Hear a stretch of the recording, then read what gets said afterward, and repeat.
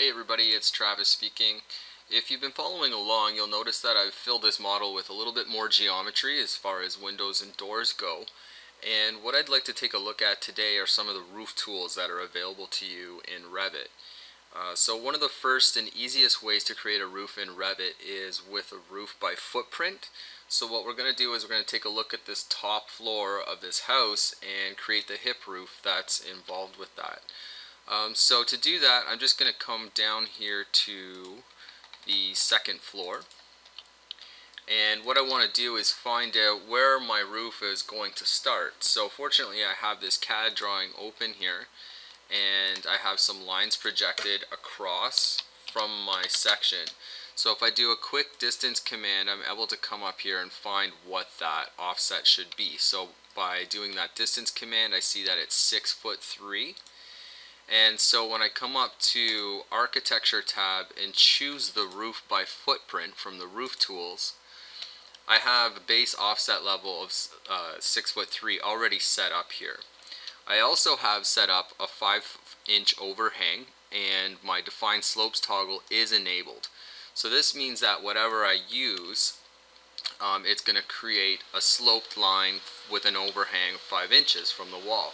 So I'm going to choose my pick walls feature, and I'm just going to grab these 3 walls at the back and the 2 front walls here at the front.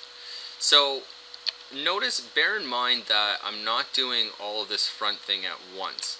The reason being is because I have a wall here that comes up and it's a modified profile.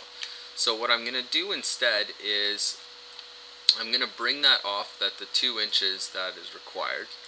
And to do that, I'll just type in 2 inches, and then I'm going to come over here to this one, to this end, and close that off. Now all of these lines are at a slope of 9/12, and they're all defining a slope. So if I select all of them at once, I can come over here into my properties panel and change that to 7. When I do that, I'm going to click on apply. And now if I select each one of these, I should see 7/12 pitch. Now the other thing is that if I select the green check mark right now to create this roof, and we go inspect it in a 3D view, you're going to notice that it intersects through some of this geometry, like the window and my wall. I'm okay with that because I'm going to be putting in some dormers for these windows. But what I'd like to address is this little notch right here. This guy it's not really helping. So what I want to do is come over here to the south elevation and just investigate this a little bit further. So if I take a look at this, I can see that there's a difference in height between where this sill plate starts. So if I come up to the Modify tab and I choose this measure tool or the dimension, either one, I can see what that difference is. So it's telling me that there's a 3-inch difference between where this one occurs and where this one occurs. So what I'm going to do is I'm going to come back into my roof and select that. I'm going to hit Edit Footprint, and it says which view would you like to do this in. I'm just going to use the 3D view because it's handy. I can toggle around with the view cube. That's kind of nice. So doing that, I'm just going to select each and every line, and then by holding down Control, I'm going to take these 3 line segments out. Sorry, not holding Control, I'm holding Shift to eliminate those from the selection. So now I have all the lines except for that small projection in the front, and what I'm going to do is change the offset from the base by 3 inches. So when I click on the 3 inches, I hit Apply, and now if I hit my green check mark, I should get a little bit different roof, and the line work should be correct. So as you can see, I'm getting correct line work. And if we come back down to our south elevation, that eave is lined up all the way across, just the way I wanted it to. Okay, so there are some really neat features. Let's take a look at this at the back. I want to show you something that's pretty incredible.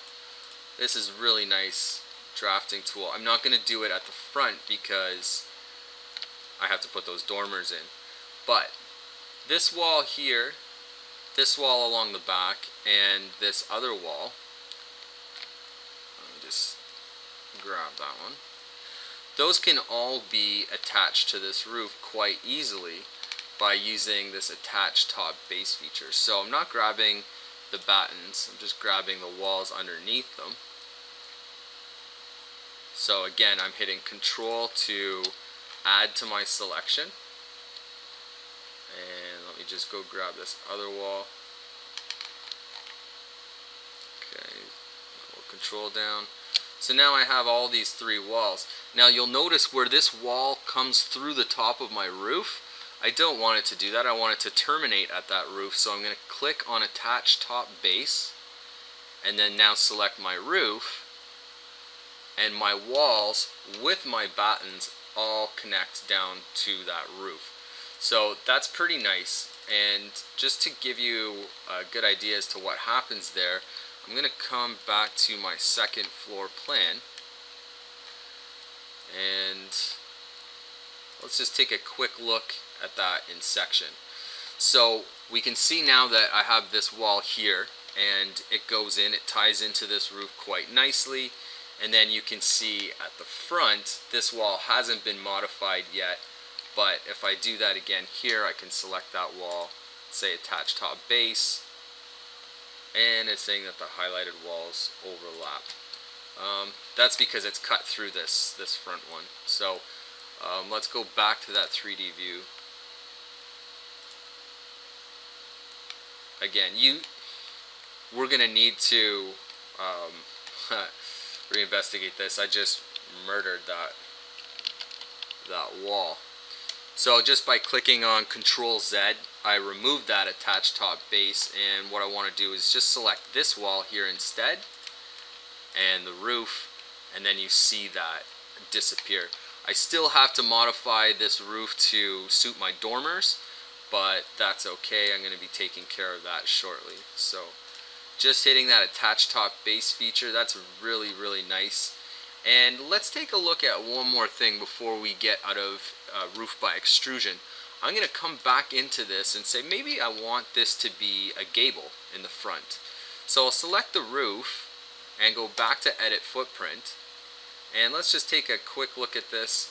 If I select this front line and I uncheck Define Slopes and then ask for that again, now I've got this little gable here. So that's pretty handy. And if I want to close that off, now I'll select this line, use Attach Top Base, and it's alright, it's doing that again. Okay, so there are anomalies, right? I guess we can't do that.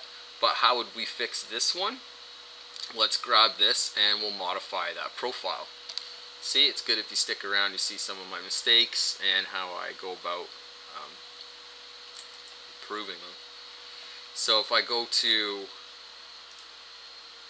this wall here and we take a little bit of a better look at that, I had it pinned so I wasn't able to edit the profile, but now that it's no longer pinned, I can come in here and say Edit Profile. And now I'm simply going to remove this line, use my Pick Lines feature, grab these two ones right here at the top, and then I'm just going to trim those. And then when I hit that green check mark, it fills that in. Okay, so I don't really actually want that gable, but what I wanted you to see was a couple different ways to attach your walls to your roofs, whether you're using the actual attached top base or whether you're using the Edit Profile. They both work, and they both work very easily. So that's some simple stuff for roof by footprint. If you're interested in roofs, come back the next video. We're going to take a look at how you create a roof by extrusion. Thanks for watching. Bye now.